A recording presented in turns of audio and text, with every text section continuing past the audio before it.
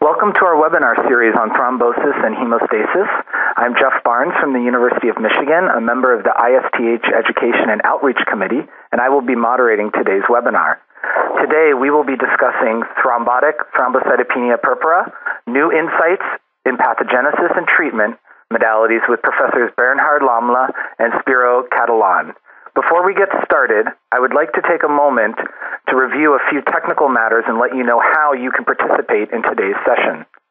We would like today's webinar to be interactive, and we encourage you to submit questions to our presenters using the question and answer box at the bottom left of your screen. Please feel free to submit your questions at any time. We will be monitoring these questions and will try to respond more quickly if something should not wait. Otherwise, we will address them directly in the question and answer period at the end of the webinar. When asking your question, please specify which speaker you would like to address the question to. I would also like to point out a few unique features for those who wish to take notes during the presentation. When you click on the tab on the right slide that's labeled Open, you will see a white text box where you can take notes on today's webinar. These notes will be emailed to you automatically at the end of the presentation. If you're interested in a PDF copy of the PowerPoint, you can click on the resources icon in the lower left of the player. Click on any of the file names to initiate a download.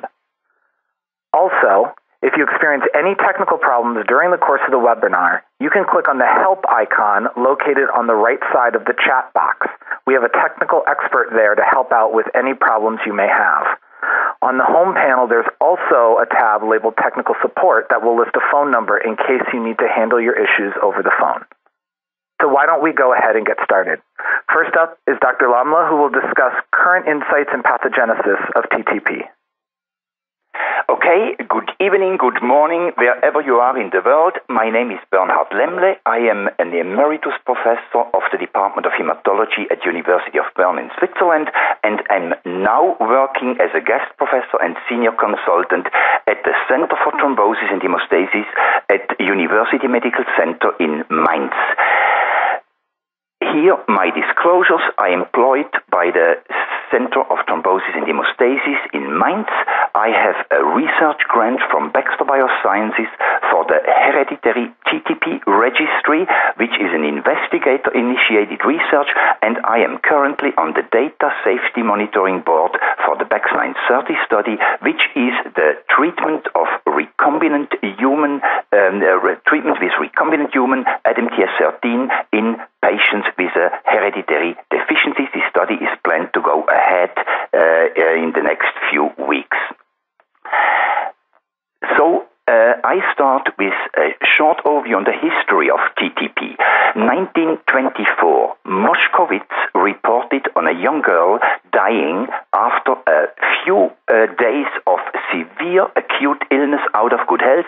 She died, and the autopsy only showed the problem. She had a diffuse microvascular thrombotic disease in many organs, and the cause was not known, of course. In 1947, Singer saw a few and reported on a few similar cases and created the name Thrombotic Thrombocytopenic Purpura, highlighting the pathophysiology, namely the consumption of platelets in the microvascular thrombotic process as the reason for the thrombocytopenia, as opposed to ITP, where no thrombosis was seen.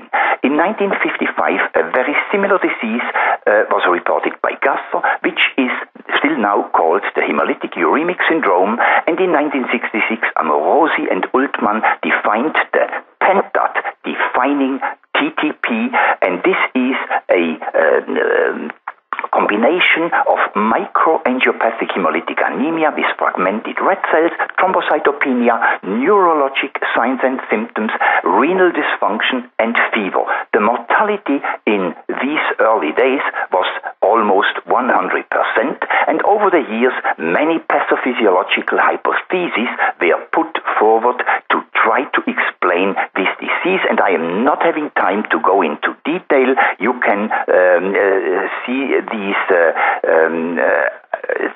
ideas on the pathophysiology on the slide.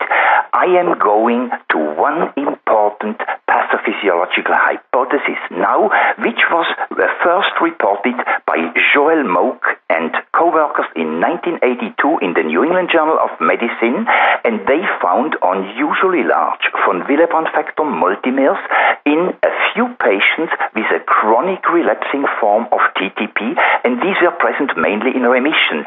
You see in the panel patient A, REM. This means remission, and you see at the upper part these unusually large von Willebrand factor multimers, which were not present in N normal plasma, and they also disappeared when the patient had an acute relapse.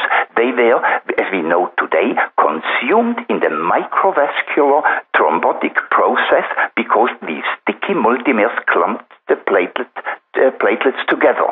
And you can see also in the left-hand part the endothelial culture supernatant, which also contains, in contrast to normal plasma, these unusually large multimers. In 1997, our group in Bern, with Miha Furlan as the first author, reported on a lacking von Willebrand factor cleaving protease in 4 patients with such a chronic relapsing form of TTP, confirming the finding of Joel Moak. And you can see here from these early studies a panel of von Willebrand factor multimer analysis on STS agarose gels, and you see a patient with 2 blood samples, 1 and 2, and his brother also affected by a chronic relapsing form of TTP, and you can see at the upper part where this double arrow is highlighting them. These are the unusually large multimers not present in the mother, in the father, sisters, or normal plasma. Now, 1 year before, we had discovered, together with Tsai in New York, a protease which cleaves the von Willebrand factor at the position tyrosine Y842 methionine 843, and of course we wondered whether a deficiency of this protease could possibly explain the presence of these unusually large von Willebrand factor multimers. And please note, this protease was a new protease, not known so far, but the cleavage site had been identified by isolating von Willebrand factor from plasma of normal subjects. So, of course, we looked at these patients, and you see here not the von Willebrand factor in the patient plasmas, but you see here purified von Willebrand factor, which had been degraded, incubated with the diluted plasma of patient, affected brother, mother, father, sister, and normal plasma. And you can easily see there is absolutely no degradation of the von Willebrand factor substrate by the plasma of patient and brother, whereas mother's and father's plasma showed a slight reduction of the von Willebrand factor cleaving protease, and normal plasma and sister's plasma had, of course, normal activity. So this was a demonstration then of a lacking von Willebrand factor cleaving protease activity in these 2 brothers with a chronic relapsing form of TTP. And the question was, of course, is this a unique specific finding for this family, or is this a more general finding? And we had analyzed very shortly a large number of patient plasmas, and I have summarized on this slide the general finding. A severe deficiency of this newly discovered von Willebrand factor cleaving protease activity due to autoantibodies was seen in most patients with an acute non-familial form of TTP. And a similar report has been provided by Tsai and Lian, and actually these 2 papers were published in the same issue of the New England Journal of Medicine. A severe deficiency of the von Willebrand factor cleaving protease without an inhibitor was found in 3 pairs of siblings with a familial form of TTP, as the 2 brothers I have just shown you, and a normal von Willebrand factor cleaving protease was found in most patients with an atypical familial or non-familial form form of hemolytic uremic syndrome, which is clinically a very similar disease to TTP, and this was astonishing for us. Now, let me continue with the next slide. This protease over the years has been more clearly defined. Gerritsen, Fujikawa, Soejima, Zeng purified the protein from plasma.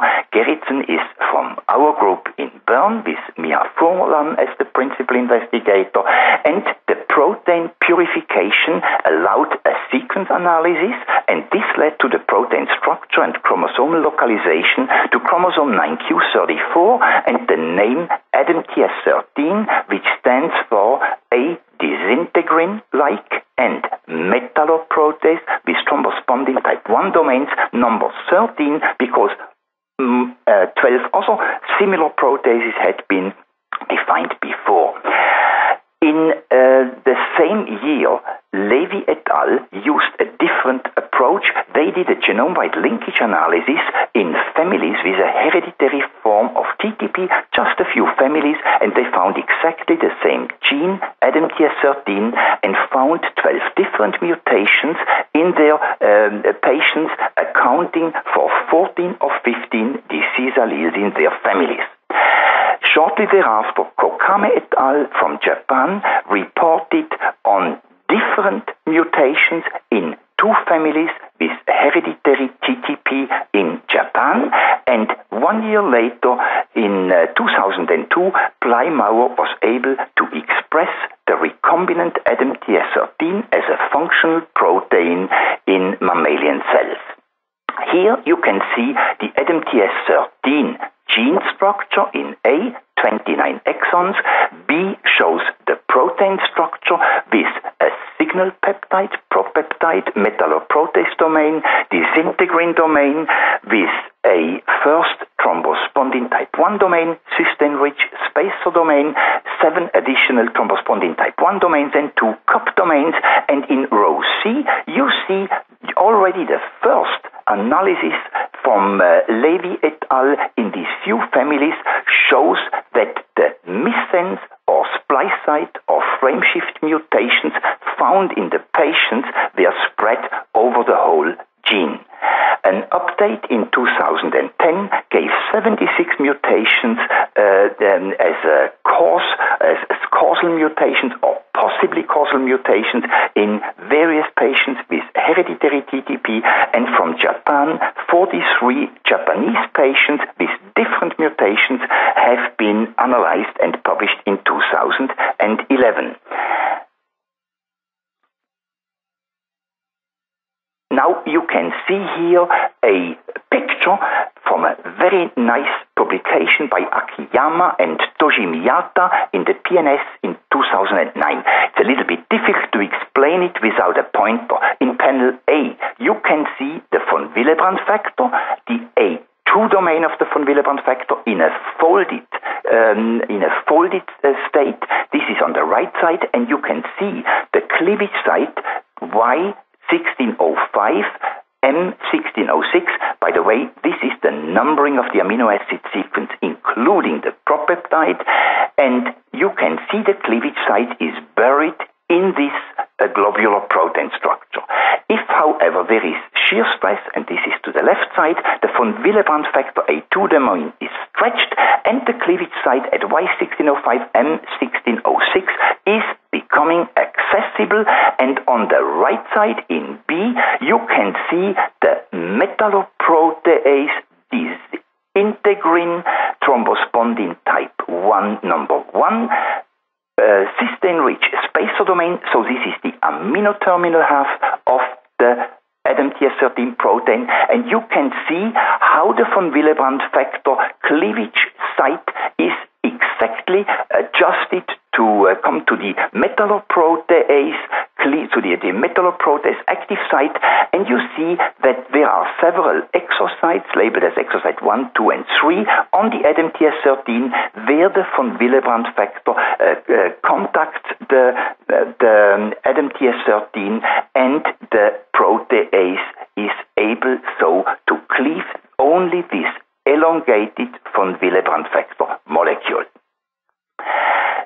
The search of animal models to TTP showed that the ADAMTS13 deficient mice, knockout mice, created by Motto and David Ginsberg, were viable, astonishingly. They had a normal lifespan, and it needed the introduction of a high von Willebrand factor genetic background to get some thrombocytopenia, decreased survival. But to bring about acute disease like in an acute TTP, a gigatoxin challenge was needed. In the ADAMTS13 deficient mice created in Japan, in Toshimiyata's lab, similar situation. There were unusually large von Willebrand factor molecules in the plasma of these mice. There was a prothrombotic condition, but no spontaneous TTP. In the baboon model reported from Karen van Horelbecke's lab by Feis et al., ADAMTS13 inhibition by a monoclonal antibody inactivating ADAMTS13, there was in the baboon model a resulting TTP-like disease, and this, of course, is rather a model of the acquired form of TTP. Finally, ADAMTS13 knockout mice reported by Schivitz et al. 2 years ago, their recombinant human von Willebrand factor challenge at high doses, leading to a very high von Willebrand factor concentration, led in these mice to a TTP-like disease, and importantly, recombinant human ADAMTS13 was effective either when given prophylactically, before the challenge, or therapeutically after the von Willebrand factor challenge. Now, let me just give you an overview of the thrombotic microangiopathies that we can distinguish now in 2014. There is a rare hereditary form of TTP with a severe constitutional ADAMTS13 deficiency. This is also called the Upshaw-Schulman syndrome. There is more frequently an acquired form, idiopathic TTP, with a severe acquired autoantibody-induced ADAMTS13 deficiency, and we always, if we are clinicians, encounter patients with a very similar picture, an acquired idiopathic TTP, but with the current methods, we do not find a severe ADAMTS13 deficiency. Then there is a whole array of thrombotic microangiopathies associated, for instance, with hematopoietic stem cell transplantation, disseminated neoplasia, certain drugs, pregnancy, including the HELP syndrome, HIV infection, severe hypertension, connective tissue disease, and these are this is a very heterogeneous group of diseases. Some of them may have an ADAMTS13 deficiency associated with, others have a completely different pathophysiology. Atypical hemolytic uremic syndrome is nowadays has been recognized to be often associated with complement regulatory protein defects. About half of the patients have such a complement regulatory protein defect, and more commonly, the typical HUS, mainly in children, is the diarrhea-positive hemolytic uremic syndrome caused by this enteropathogenic Escherichia coli, mainly of the O157H7 serotype. Now let me go to some more details of the hereditary TTP. Upshaw, in 1978, who gave the name to the Upshaw-Schulman syndrome, found a recurring microangiopathic hemolytic anemia and thrombocytopenia in a young woman who responded very well to plasma infusion, and this missing plasma factor he postulated is clearly the ADAMTS13 as we know it now, the von Willebrand factor cleaving protease. It is very important, if you are pediatricians, that you avoid misdiagnosis. For instance, misdiagnosis of a hyperactivity attention deficit syndrome, of ITP or Coombs negative event syndrome. Variable clinical picture. It has to be recognized that not all people start their disease at an early onset in the first few years. About half of the hereditary TTP cases have their first frank TTP bout at an age of over 20 years. And I would like to highlight this hereditary TTP registry we have set up in Bern together with several investigators from different places in the world. You find here the net, the web address, and you can please, if you have such patients, register them in this registry. This is the way how we learn more about this very rare orphan disease. Compound heterozygous or homozygous ADAMTS13 mutations are found in all patients with a clinical diagnosis of hereditary TTP. There are many different ADAMTS13 mutations spread over the whole gene, as I told you before, and these are usually individual mutations, so only seen in several individual families.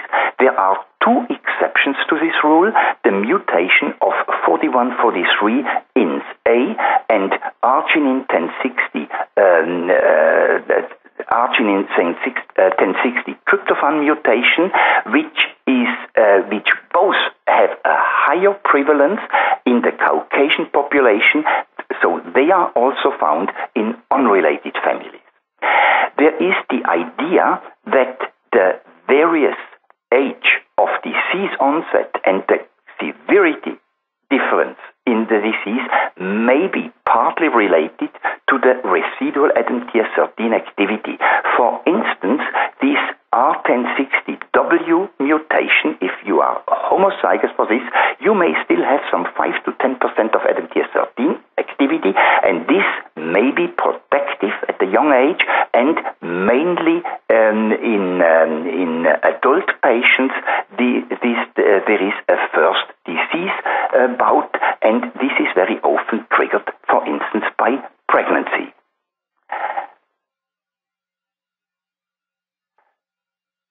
Here you can, I want to make some comments on the acquired TTP, which is more common, autoimmunity to ADAMTS13. How does this autoimmunity, how is it generated? There are risk factors for autoimmunization. There is in France and in England, described by Coppo and Scully, an HLA DRB111 allele seems to be a risk allele for such an autoimmunity, and maybe there is also certain pathogenetic influence of the ADAMTS13 gene variability between the two alleles that could have a role in autoimmunity. We are actively researching on this. The epitope of autoantibodies inhibiting the ADAMTS13 activity seems to lie here, what you see in the spacer domain. This is the red part of the molecule, and we have usually in patients a polyclonal autoimmunity with polyclonal IgG antibodies, very often IgG4, more than IgG1 and IgG2, and more than IgG3. And these antibodies have not only this epitope in the spacer domain, but there are epitopes in other domains of the ADAMTS13, and the pathophysiologic effect of these different antibodies is not yet fully understood. Now, I would like to highlight from a recent paper by Ferrari et al. Some interesting findings. It is difficult for me without a pointer to show you everything. You have here 18 patients having with an acute acquired TTP, having been examined in acute disease phase and then in remission months or even years apart. And you can see that the ADAMTS13 activity, upper left panel, increases in most patients, but some patients, despite getting into clinical remission, remain deficient. And then the ADAMTS13 antigen, second panel in A, has the same direction, normalization in some patients, whereas the ADAMTS13 inhibitor decreases, and the IgG autoantibodies, free antibodies binding to ADAMTS13, decrease in remission, but you can see already here that several people, even if they are many months in complete remission, retain some IgG anti-ADAMTS13 antibodies. And in the lowest panel, you see immune complexes, circulating immune complexes between IgG1 and ADAMTS13, IgG2, IgG3, and IgG4 ADAMTS13 immune complexes. And you can see that in remission, a substantial number of the patients still has such circulating immune complexes, mainly of the IgG4 type. Now, concerning the pathogenesis both of hereditary and acquired TTP, the question can be asked, is there a second hit needed? Because some people remain for a very long time, prolonged time, in a complete remission despite a severe ADAMTS13 deficiency, both acquired and hereditary. Pregnancy is a frequent trigger of a first disease bout in the hereditary form of TTP, whereas in acquired TTP, acute pancreatitis has been reported in a few patients as a trigger clearly preceding the TTP.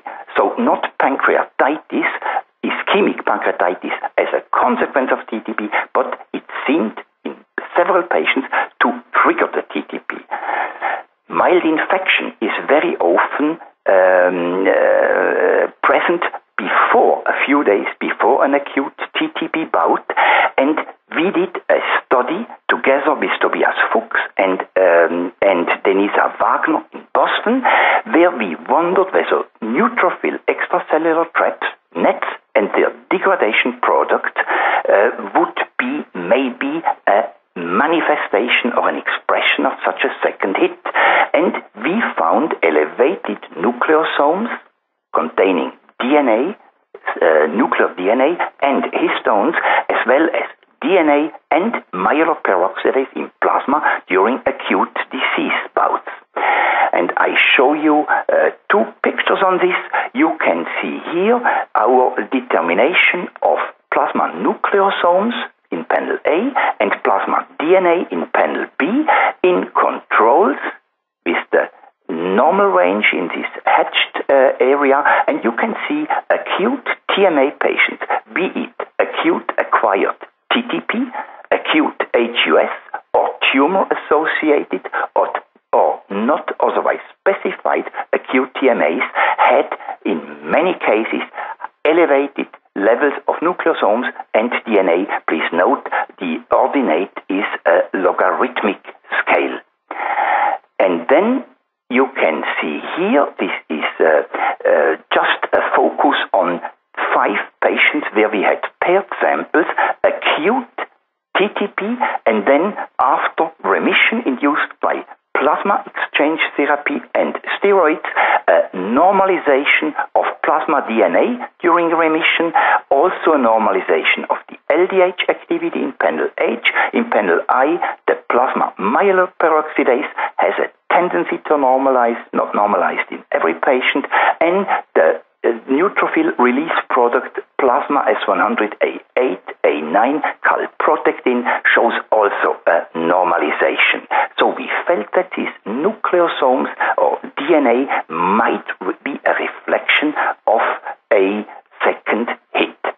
I conclude and give you a perspective. The pathophysiology of TTP. There is a definite role of ADAMTS13 deficiency. I think this is a very important risk factor, but clearly there are other players, and leukocytes, complement activation, I didn't talk about this, several cytokines, and maybe coagulation activation can have a role in bringing about acute disease. I would like to highlight it is very important that we recognize hereditary TTP, mainly in children, but also in adults, and this is crucial to avoid unnecessary death.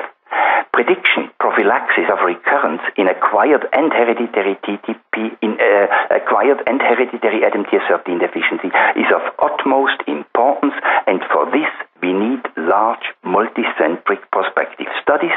And I would like to mention for all people being enthusiastic researchers and clinicians for TTP, there are still many open research questions, And I would just acknowledge many collaborators and people with whom I have worked together. My group in Bern with Johanna Krämer, Miha Furlan, and now my new group in Mainz with Karis von Auer, Tanja Falter, and others. And I do not go through all these different people. I acknowledge all physicians and hospitals having sent patient plasma samples so we could learn a lot on this disease, and I thank you for listening to me.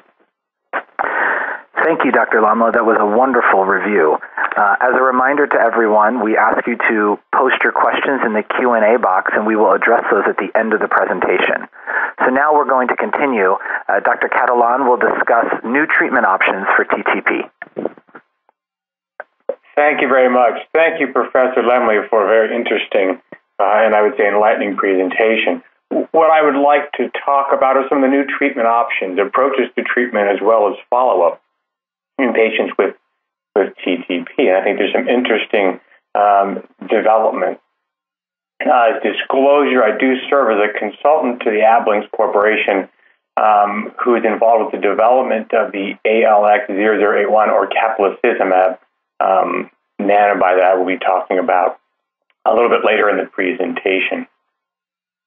So I think the diagnosis of TTP, the clinical diagnosis of TTP, I think is familiar to everyone in the audience. It's the presence of thrombocytopenia, microangiopathic changes, fragmented cells, schistocytes, typically anemia, without an alternative clinical explanation, which I think is key.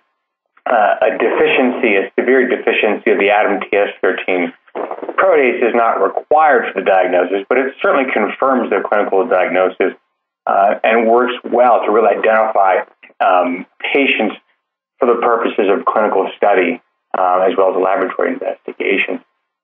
Plasma exchange therapy remains the mainstay of therapy for TTP, be it the removal of the autoantibody inhibitors in acquired TTP or the addition of the functional protease. Usually continued daily until the platelet count and LDH are normal. You also would like to see at least stabilization or, if not improvement, of end organ injury present. In addition to plasma exchange therapy, it's quite common and routine to add adjuvant immune suppressive therapy, most commonly corticosteroids. The idea being you're targeting the production of the anti-ADAMTS13 antibody while you're removing it, trying to, again, prevent early as well as late recurrences of TTP. In the category of immune suppressive therapies and immune modulating therapies, rituximab, I think, is familiar to most investigators. It is quite commonly used in patients with acquired TTP. It is a monoclonal anti-CD20 antibody targeting B lymphocytes. So this will quite rapidly, usually within a week, clear circulating B cells. The mechanism of action thought to be suppression of the production of the anti-ADAMTS13 antibodies. Responses typically occur in 1 to 2 weeks.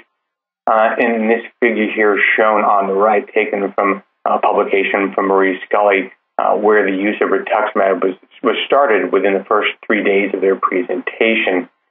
You can see really in the first week, and especially into the second week on day 15, the dashed line showing the decreased IgG anti-ADAMTS13 inhibitor declining after therapy, or during therapy, I should say, while in the solid line seeing the rise in the ADAMTS13 activity, what you might expect in a responding patient. There are some data that suggest there may be a modulation of the T cell compartment as well as T regulatory cells that may play a part as well in the mechanism of action of rituximab. So there's clearly a lot of experience with rituximab in acquired TTP, especially patients with refractory and chronic relapsing TTP. The data that's available certainly suggests you can delay relapses, if not prevent them, with treatment with rituximab. Relapses seem to be associated with the recurrence of the anti-ADAMTS13 antibodies.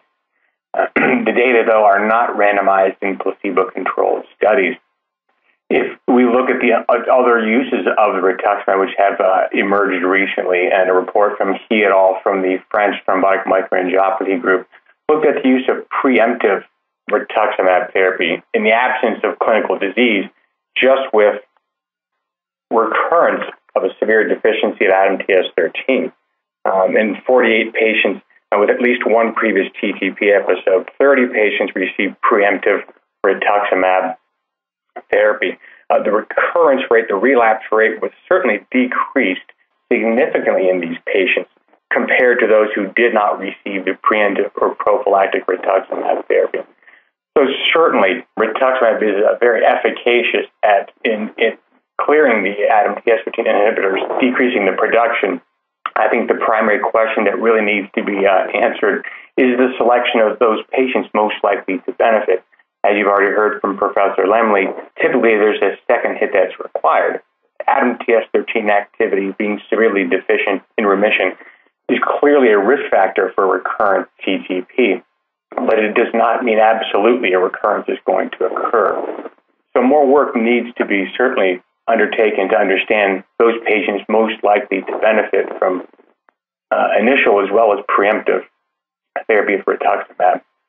We turn to rituximab as the initial therapy of TTP. A very interesting study done by Marie Scully and her colleagues in the UK looked at 40 patients with acute TTP who were treated within the first 3 days of presentation with rituximab combined with plasma exchange therapy, with the results compared to historical controls. Clinical outcomes certainly seem to suggest a decreased inpatient hospital stay, but really I would suggest that the bigger benefit, really the goal of this therapy, is to reduce the relapse rate in patients going forward, less so the initial or acute recovery. And as you can see in this slide from their publication, the relapse rate in the rituximab arm was 10%, going out 50 to 60 months, with a median time to relapse of 27 months in these patients, compared to the historical controls that showed a relapse rate of 57%, with a median time to relapse of approximately 18 months. So these were age-matched, sex, and clinically matched controls. So certainly I would say very provocative data, but again, not randomized, not prospective, but certainly for a rare disease, very important, and I would say impressive data. If we continue with the theme of trying to prevent future relapses of TTP, splenectomy has certainly been talked about, discussed, undertaken for many years, and I think there's some very interesting data on splenectomy. In one particular retrospective study reported by Capers-Clune, looked at 24 patients who underwent splenectomy for relapsed TTP. Now, again, this was a retrospective study of consecutively admitted patients to referral centers in the Netherlands from January 1982 through May of 2002. These patients certainly had a clinical phenotype of the chronic relapsing TTP with a median number of pre-splenectomy relapses of 2 with a range of 1 to 9, and a very long follow-up, I would tell you, a mean of 111 months, with some patients followed as long as 230 months. Relapse rate of 25%, or 6 of the 24, were reported, and with relapses occurring a median of 15 months, which is certainly a significant reduction in the relapse rate from a pre-splenectomy rate of 0.74 relapses per patient year, going down to 0.10 relapses per patient year post-splenectomy. These same data from the article from Capers-Clune are also combined with 9 patients treated, reported in the same report, but that were treated for refractory TTP. So what you're seeing here are 33 patients and a Kaplan-Meier relapse-free survival curve, showing the 10-year relapse-free survival rate to be approximately 70%. So certainly very interesting and I think provocative data suggesting that these data could be considered comparable to rituximab in terms of preventing recurrences, very much analogous to how we use splenectomy in patients with ITP. Dr. Dubois and colleagues also reported a series of 5 patients who underwent splenectomy for relapsing TTP, as well as looking at other reports and doing a meta-analysis. And looking at 87 patients, they found 5 of the 87, or 17%, relapse after splenectomy. And you can see underlined in these slides the larger series represented, where the follow-up was quite adequate. and long enough, I think, to pick up a large number in nearly all relapses that can occur. So certainly collectively, these data suggest that spilectomy may be another reasonable treatment option to prevent recurrences, relapses of TTP. So we change up here just a little bit and start talking about the upfront treatment of TTP and some of the newer approaches to therapy. ARC-1779 is a nucleic acid macromolecule, or an aptamer, that binds specifically to the A1 domain of von Willebrand factor. The hypothesis being by preventing the interaction of von Willebrand factor to platelet glycoprotein 1b, you're going to inhibit the prothrombotic function of von Willebrand factor. So changing someone from a prothrombotic state to somewhere where there could be sort of a mild bleeding diathesis, potentially by inhibiting the function of von Willebrand factor. But certainly there's a benefit theoretically outweighing the risk of this profound prothrombotic state. It was hypothesized that you should see shorter courses of plasma exchange to achieve a normal platelet count. Imply that you're going to have fewer or decreasing microthrombi formed more quickly. Hopefully having decreased end organ complications long term as one of the potential benefits long term of the quicker recovery from their acute TTP episode. This study was a double-blinded, placebo-controlled study with a 3-to-1 randomization. All patients received daily plasma exchange. The patients randomized to the ARC-1779 received an IV loading dose of 0.21 milligrams per kilogram, followed by a maintenance infusion of 0.6 micrograms per kilogram per minute. Patients also received a reloading dose of 50% of their initial loading dose after each plasma exchange to replace what was potentially removed during the plasma exchange therapy. Now, unfortunately, not due to safety reasons, but more financial reasons, the study was stopped after 9 patients were enrolled, 7 patients on the treatment arm, the study arm, 2 on the placebo-controlled arm. But I think even though that's too small of a number to really derive any meaningful analysis of clinical outcomes, there was some interesting data that did emerge. One thing that was looked at was the relative von Willebrand factor activity. This is not a true functional activity, but a measurement of available A1 domain binding site that was correlated to the von Willebrand factor functional activity. In the red, you can see the concentrations of ARC-1779, and which corresponds in an indirect relationship with the increasing concentrations, a decline and a decrease in the relative von Willebrand factor activity during the infusions, which was maintained during the infusion. After the infusion was stopped, you see a rise and a return of the functional von Willebrand factor activity, if you will, back to baseline state. It's also important to measure that during this suppression, this inhibition of VWF function, there were no significant or serious bleeding complications appreciated, which is certainly was a concern in a population of patients known to be thrombocytopenic and potentially at risk for bleeding. The follow-up study to the ARC-1779 has recently been stopped and the initial data released. This was a phase 2 study of ALX0081 or caplacizumab. And this study was a phase 2, as it states here, in acquired TTP patients. It's similar to the ARC-1779. This caplacizumab is an antibody that binds to the A1 domain site, preventing the interaction, as you can see in the slide, the image on the left, preventing the interaction of von Willebrand factor with platelets, again, preventing the formation of these microthrombi, hopefully resulting in a quicker recovery of the platelet count and a prevention of end organ injury, or a minimization at least. This was a single-blinded study with a 1-to-1 randomization.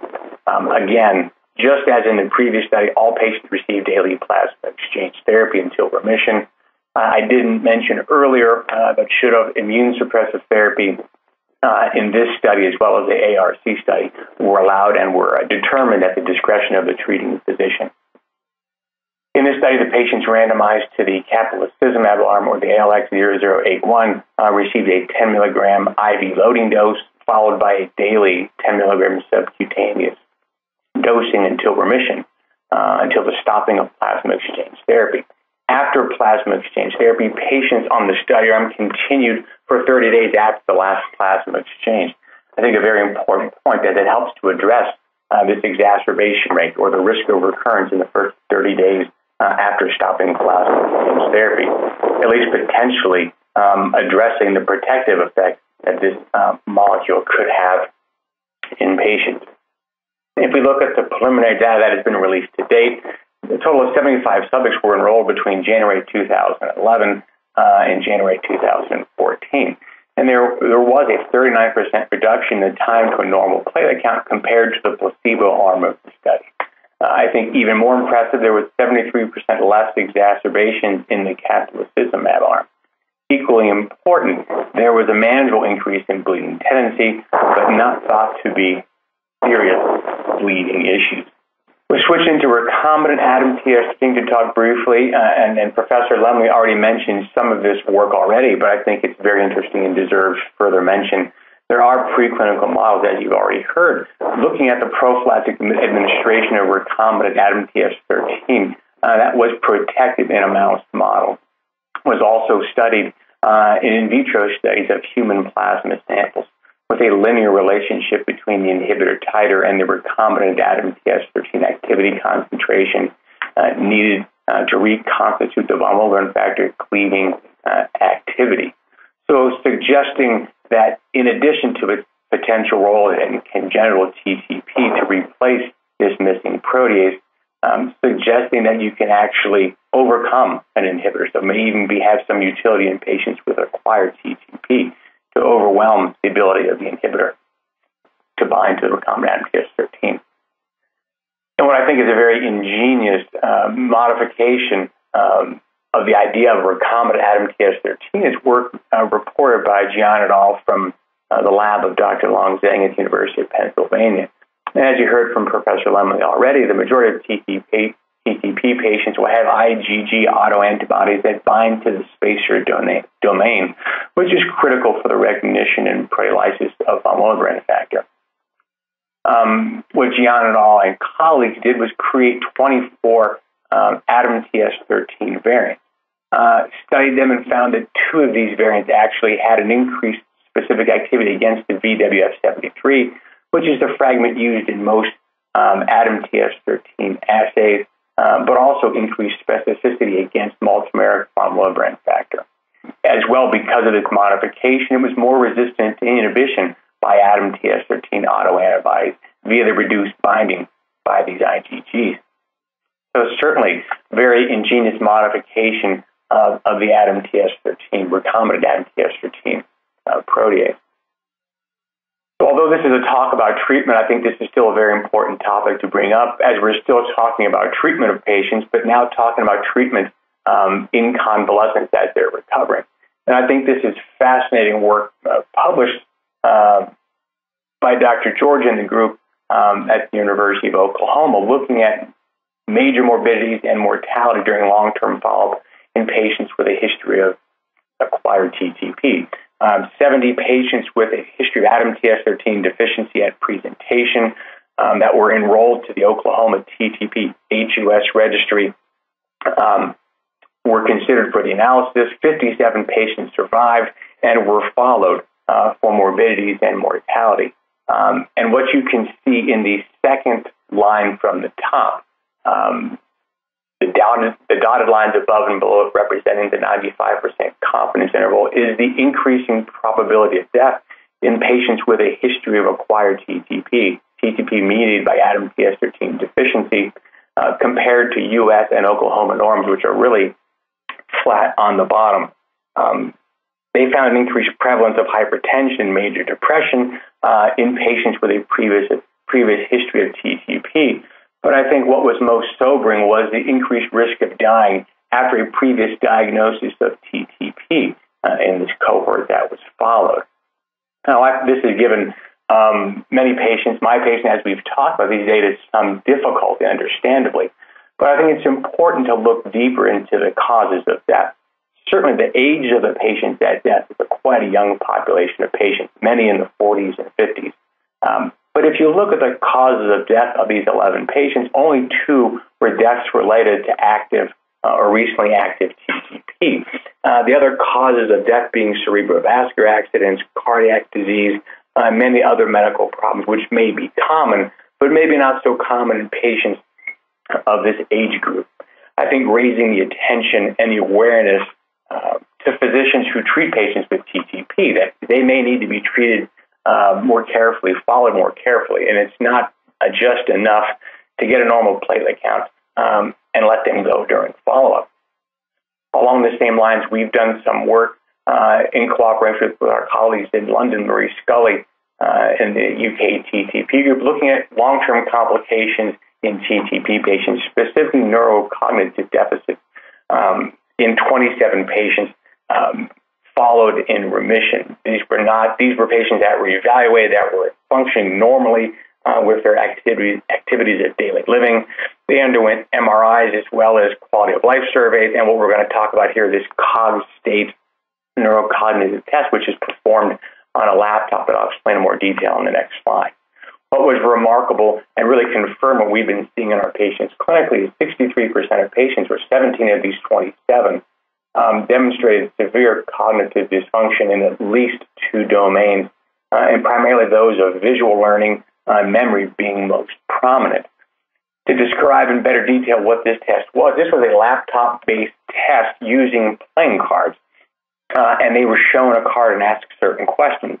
And at the bottom far left column, the detection task, they were asked if the card has turned over yet.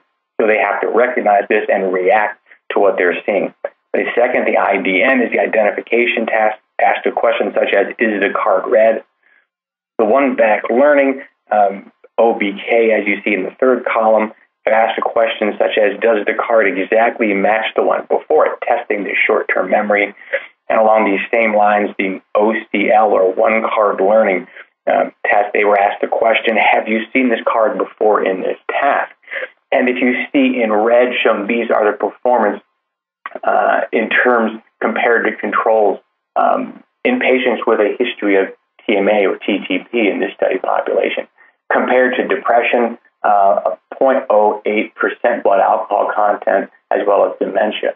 The most profound, really different, an abnormality in the TMA patients being in the one card learning, which is what has been seen in the previous work by Dr. George and colleagues, and really fits clinically with what we see in patients with short-term memory issues, being forgetful, if you will, and having to be told several times the same thing. So very nicely, I think, putting into objective data some of the things that we've seen in patients clinically. So in summary, I think the future is getting brighter for patients with TTP and several new treatment approaches, including catalyzumab, as well as the recombinant modified ADAMTS13 molecule. I think we need to learn more about the treatment options to prevent relapses, the most effective use of those. But I guess primarily the biggest question is who is going to benefit most from them, who requires this therapy, and who can just be followed going forward. So with that, I'll thank you for your attention. Wonderful. Thank you, Dr. Cataland. That was very informative. We're going to start with the question and answer period. We've had a number of questions submitted, and I encourage you to keep submitting those. We will not be able to get to all of them today, but we will try and answer as many as possible. And those that we do not answer, we will try and inform you either by email or by posting responses and sending them out to all the webinar participants. So I'd like to start with Dr. Lämmle. Going back to ADAMTS13, can you give a little bit of an overview of how that's actually detected clinically, and how do you use that from a diagnostic standpoint? There have been questions about, are there cutoff levels that you use? How does that play into your diagnostic algorithm? Okay, thank you for this question. It's a difficult one, and I think I would fully agree that it would be a good idea to put our answers then maybe on the web also, or answering by email. I think a severe deficiency is something like less than 5% or maybe less than 10% of ADAMTS13 activity, but please note our current assay technology may not detect the full in vivo function of the ADAMTS13, which in vivo has to act under flow conditions at a high shear stress. So I would certainly not exclude a TTP just in a patient fulfilling the clinical signs and symptoms and having maybe an ADAMTS13 activity which is not severely depressed with our current assay technology. This is a clear meaning I would have that we should not make our treatment dependent on the ADAMTS13 value, and also many labs will not be able to provide within a few hours an ADAMTS13 activity assay. Let me put it this way. Wonderful. And then when somebody is getting treatment, is there any utility for following the ADAMTS13 levels during the course of their treatment, say periodically as they're getting plasma exchange? Of course, if you can do that on a research basis, and that's what we did in many, many patients, this will help you to see whether you still have an autoantibody. Let's say you have a plasma exchange of 3 liters in a 70-kilogram patient. You get maybe a measurable ADAMTS13 activity. If a few hours later you have again zero activity, you know that you still have this inhibitor, this ADAMTS13 inhibitor, autoantibody inactivating ADAMTS13 in your plasma. It may help, but the treatment using plasma exchange, steroids, and as Dr. Cataland mentioned, rituximab maybe should not be mainly determined or guided by the ADAMTS13 activity in the usual hospital setting where there is not a research laboratory doing these assays every day. I would agree. I would also just add briefly that it's well known in some of our work and other people's work that recovery of ADAMTS13 activity is not required for a clinical remission. So it may not be a direct connection between replacing the ADAMTS13 function and recovery. There may be other factors involved. Now, extending that, Dr. Cataland, how do you determine when somebody is a plasma exchange non-responder? What factors help you determine that? And then are there risk implications as far as relapse rates and all of that? You know, it can be very subjective, and most of the time we've tried to just define these in some of our prospective studies.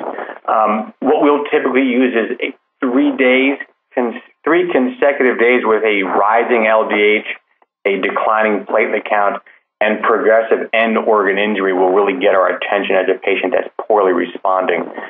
If I'm honest with you, we can usually see the problems before we get to 3 days. And after 1 or 2 days, you know where things are headed. And that's where you start trying some of these salvage treatments, I would say. May I add a short comment to this question also? There are certain patients, I would say roughly half of the patients with an acquired form of TTP that primarily during the first, let's say, 5 to 7 days seem to respond to the treatment. You see an improvement of the platelets, you see maybe an improvement of the LDH, and then after some 6, 7, 8 days, you see a deterioration again despite a continuing daily plasma exchange and steroid treatment.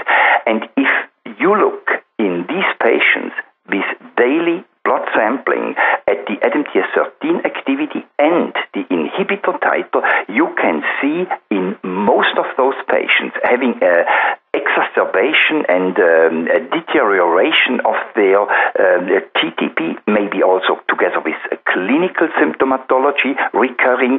Then you see in those patients a clear increase of the inhibitor titer, showing that the autoimmunity is kind of stimulated during the first few days of therapy. This is not well published. There are some anecdotal papers showing this clearly, but I know about several data showing this, and our experience from Bern would clearly show that about half of the patients show this phenomenon.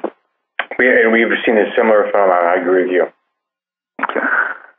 Now, beyond plasma exchange, you've discussed the role of rituximab in treatment. How do you determine the right patients who would be a candidate for rituximab therapy? That to me? Yeah, that would be to you. Sorry. Okay. A very good question. I think it's accepted that rituximab, for the most part, is safe. We still have to keep our eyes open for longer-term complications, but I think the bigger issue in the determination is really going to be a financial one and expense.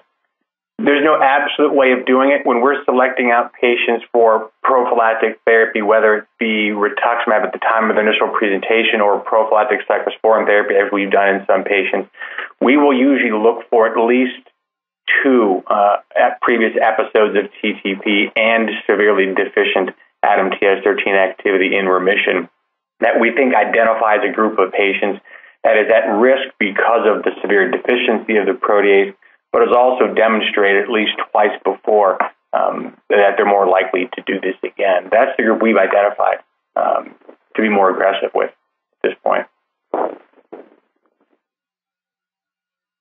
Very helpful. And then there's also been a question about what do you do beyond that? So your patients aren't responding to plasma exchange, they're not responding to rituximab. At what point do you think about even more invasive therapies? What is the role for splenectomy? Is that an option? Why would that be an option if the spleen is not the only source of these autoantibodies? And how does that play into the decision-making? Dr. Lämmle, do you want to maybe start with that? Could you repeat the question shortly? The basic, you had many questions in one, I think. Yeah, I think the question gets at when does splenectomy fit into your treatment algorithm, and why is splenectomy potentially beneficial? Okay, I mean, we have in Bern experience, and if you would look up the very first case of autoimmune ADAMTS13 deficiency published in Blood in 1998, you can see here this is a patient having had a very severe disease course with frequent relapses, I think 3 clear relapses during 1 year, and on day 365 the patient was splenectomized, and this is now 15 or maybe almost 20 years, I think. He is still in a complete remission. I mean, I would say splenectomy is an option in a patient needing more than 3 weeks of daily plasma exchange and steroid treatment, maybe also including rituximab, or a patient having in, let's say, the first year or in the first 6 months already a first relapse when weaned off steroids. I think I would consider then splenectomy to be a possible treatment. Dr. Cataland, any additional comments on that question? Yeah, one thing I'd like to add about the refractory, the TTP. Certainly a lot of these refractory measures, the splenectomy, rituximab, immune suppressive therapy, are really trying to get at the inhibitor and return that protease function.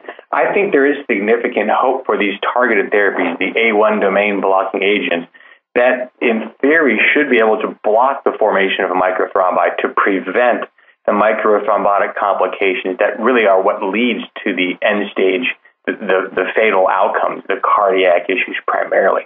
So I think there may be hope in that these agents could block the formation of microthrombi, block further injury, maybe giving more time to use these same measures to decrease the inhibitor to return their protease function. If I may add a comment, I do, of course, fully agree with you, Professor Cataland. This is a very useful possibility. However, using these A1 domain blocking agent may be also somewhat dangerous if one does not consider that the disease process may still be active. There is still a severe, maybe autoimmune ADAMTS13 deficiency, and if you have a one domain blockade, you will not see the platelet clumping, but as soon as this drug is withdrawn, then you may still have a severe exacerbation, and I think this is kind of a danger. So I think we have still to learn more with these A1 domain blocking agents before we use them in the clinic on a broad basis. Oh, I agree with you completely. I think these are complementary therapies. I think they work together to accomplish the same means. You're exactly correct. Wonderful. And I want to ask one other question before we conclude. There's been some questions about the components of the plasma exchange. Is there any data to suggest difference between using a cryosupernatant plasma versus a fresh frozen plasma as far as their efficacy when treating TTP patients? Dr. Cataland, do you want to take that first? As far as the differences between cryo, poor plasma, theoretically lacking of von factor compared to the regular plasma, I'm not aware of any data that says there's a clear difference. We've not seen a difference. Our institution have gone back to regular plasma in our patients. I'm not sure if Professor Lämmle has any thoughts. I would fully agree, and I think the most important thing of the plasma exchange is to give a lot of ADAMTS13 and to neutralize the autoantibody, waiting for steroids or other immunosuppressive agents to neutralize or to impair the formation of the autoantibodies. And the fact that plasma exchange is much more effective than simple plasma infusion is probably, in my opinion, mainly due to the larger amount of plasma you can supply. By the way, this is, as far as I know, the only controlled prospective randomized trial published by the Canadian Apheresis Group in 1991 in the New England Journal of Medicine, showing that plasma exchange is superior as compared to plasma infusion in TTP cases. Of course, this was before we knew about autoimmune ADAMTS13 deficiency. Well, thank you both for this very informative and educational webinar. I want to thank you. I want to also thank everyone for attending. We hope that you found this webinar both educational and enjoyable. There have been a number of questions, and we've run out of time to answer them all on the webinar. We will be reviewing them and trying to answer them in text and then sending them to you either via email or posting them on the website. A follow-up email will be sent to all attendees with the webinar handouts, and in addition to answers to the questions, we will also include an evaluation and a quiz that can be completed in order to get a certificate of attendance. As a reminder, everyone, our next webinar on women and coagulation disorders will feature Dr. Sarah O'Brien and Saskia Middledorp, and that will take place on September 24th. Please visit the ISTH website for details on how to register. And as a reminder, all of our webinar series, including this one, are available in an archive format at the website so that you can review them at any time. I want to thank you again for joining, and we look forward to seeing you next time.